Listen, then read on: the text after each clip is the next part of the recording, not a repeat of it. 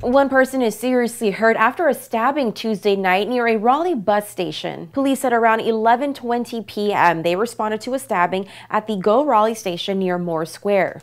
Officers say they found a man suffering from a stab wound. He was taken to the hospital with serious injuries. Police are still looking for a suspect and are asking anyone to come forward if they have information. Now, in recent weeks, the community has expressed concerns about public safety downtown. A city council committee is scheduled to hear an update on public safety efforts downtown. That includes the area around the transit center. That meeting is scheduled for later this month. At the CBS 17 Digital Desk, I'm Judith Ratana.